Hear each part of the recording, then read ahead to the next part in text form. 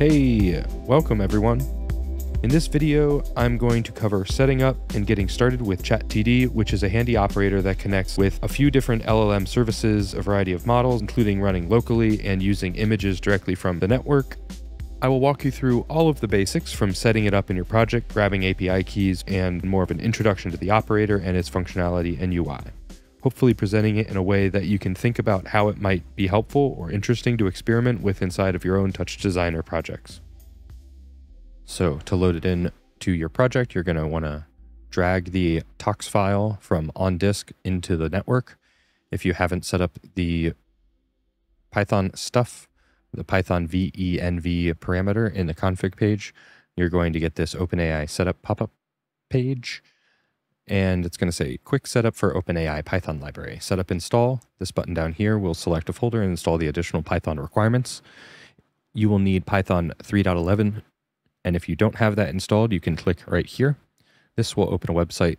You'll want to select the recommended Windows installer for 64-bit. And just click that and then follow the Python installation requirements. If you want to get that install pop-up page, again, you can just go to the config page and hit install OpenAI. This will bring that back up. If you do have Python 3.11, which I do have, you are just going to hit the setup and install button. This will bring a folder selection menu, and you can go to any folder on disk where the virtual environment is going to live. And then once you do that, you're going to notice that TouchDesigner project freezes as it is building the virtual environment. This should just take a moment. You might get this not responding as the libraries install. If for some reason there's something going wrong with the installation and you get some red text here, you can hit this X and stop it and you'll get back to your project. But usually the pip install process should work. And then once it's done, you'll get this installation complete pop-up. It's going to say first use may freeze the project briefly. That's as the project is importing the new libraries. But the Python venv parameter in the config is now set to your virtual environment. And to use this operator in other projects later, just save this operator to disk or in your palette with that parameter set. So you're going to hit OK, and you're going to notice that the project just pauses for a moment. But now you have the ChatTD operator. It's going to say OpenAI library has been imported.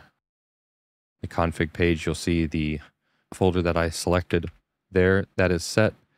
And now that this is set, you can save this to disk or save it to your palette. Just drag it here, and now you will have that already. But actually, you might want to delete that because it's not quite fully set up yet. Let's generally just go over the operator, and then I'll go over grabbing the API keys and also ways to run it local. So I'll try to go over all of that in this, but the main parameters are in this settings page. This is like the max length, and this is in tokens. And then the temperature, which is a parameter for how random the token selection process is. And then I also have this section, and I've made it really easy to include images from your TouchDesigner network directly in the chat. You have the system message here. And then you have some pulses that will remove the last message or clear the chat entirely. And then you also have this UI button, which opens the UI. Also some information about the response from the assistant, about kind of what you get back and how much money you have used per generation. The conversation parameter page, this has a menu for you to select past conversations. Right now you'll see it says new chat folder. That is because I have not created any chats in this project folder location. It is set as your project folder initially. You can, if you want to save all of your chats across your computer, set this to a different location on disk, and it'll save all your chats as you go, all in one location across multiple projects. But for now, I just have this at default, just being the folder for the project. There's a couple different things to go over with here, but I'll move on. The UI deals with this, and you can mess with that, but yeah. Then the config page, you'll see that we have the API/model selection. You can select which different API server you're going to use. We have OpenRouter.ai, which is a service that routes a bunch of different models through their API, which is nice because you have access to hit update models Currently, there are 120 models. You'll see all of the new Claude Anthropic models are on here, including this Claude 3 Haiku, which is pretty cheap and also multimodal. We'll get to that in a second, but there's also the OpenAI models, which just have your standard GPT series, including the Vision, which is multimodal, the 3.5, and yeah. Then there's Grok, which is a very fast API service and is currently free. I don't know how much longer that's going to last, but that has 3 different models that run extremely fast. And then LM Studio, which is local, which I'll show in a sec. And then custom, which would just be any sort of custom URL, which may work with additional services that use any OpenAI chat API standard. So I'm just going to set it to OpenRouter first. You'll see in this API key, it doesn't have that because I'm not going to include API keys for you. We're going to hit this find API key, which will work and send you to different sites for these different ones. But click this, and if you don't have an account, it'll have you sign in and make an account, and you can sign in with Google. A lot of these API services are paid. OpenRouter and OpenAI. Grok right now is free. LM Studio is free because it's local.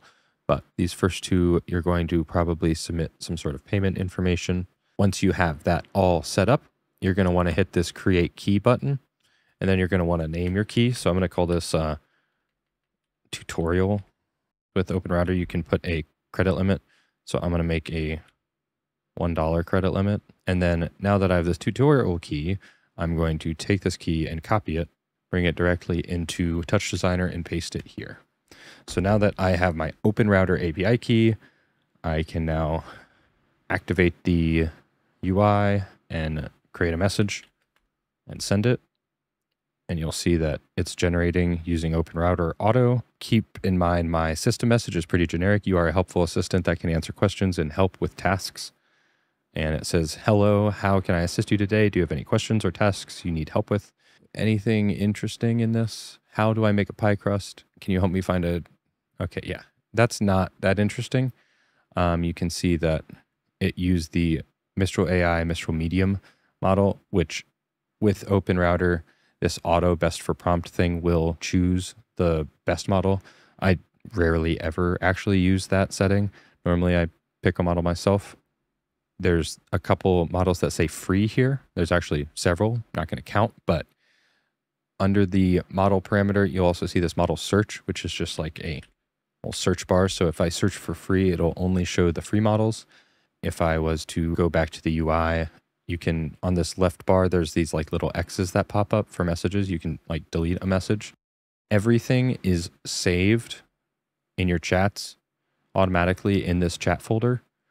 And you can also access it here with the dropdown, but it's not going to save every message. Maybe I'll do that at some point.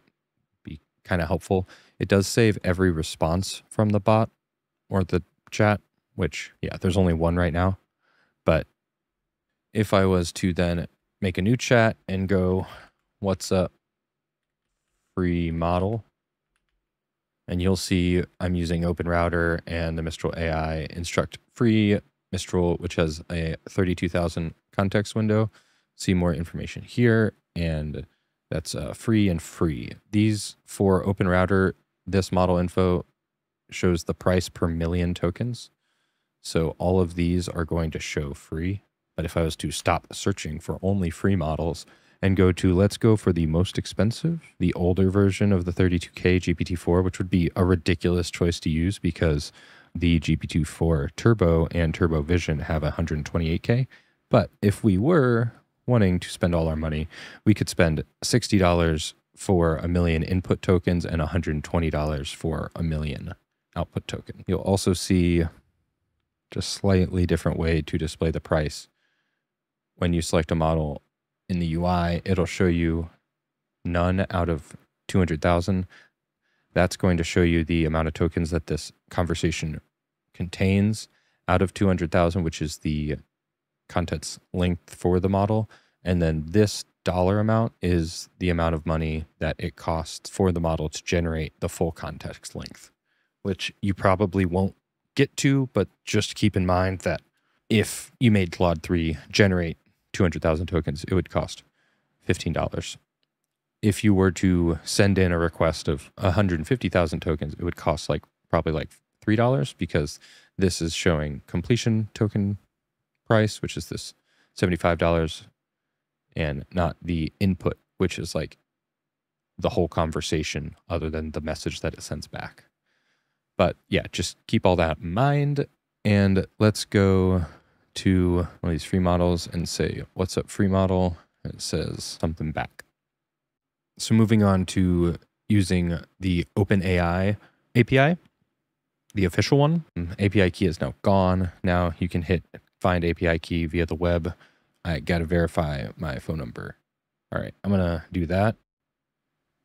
So now that we are creating a key, I'm going to call it TD tutorial again. And I'm just going to go permissions all and create secret key. And again, I'm going to copy this and I'm going to paste it in here. And now you'll see in the turbo preview, you're not a free model. And when I'm just typing in here, I'm doing shift enter, which sends the message automatically only when you have this UI or panel selected. So now we're using turbo preview. You're right. My response might have been misleading. It wasn't really, but anyway. So now we are using OpenAI, which is the official OpenAI service. If we go back to OpenRouter, you will see that we do have all of the GPT models. Keep that in mind. They're the same price as the OpenAI service, but you can just use them through either. If one isn't working, maybe try the other. And then we'll go to Grok, which if we hit find API key, now we're going to go all the way to Grok and we're going to create another one. So many tutorial keys today. TD tutorial. And, oh, I spelled that wrong, but that doesn't matter. Now you paste your API key into the API key thing. And now we can see the speed of Grok. Hey, write me a long book. And it's going to come back pretty quick. 0.9 seconds instead of like the OpenAI one was just 4 seconds long. Another thing that you can do is this stream mode will stream the response back to you. It's especially fun with the Grok models. And then I'm going to, in the settings, let's take this max length and let's turn it up. Let's go the full length. Yeah, sure. And then when I have the stream on, when we hit send, you'll see we're getting a response streaming back to us. And that is long, but it came back quick.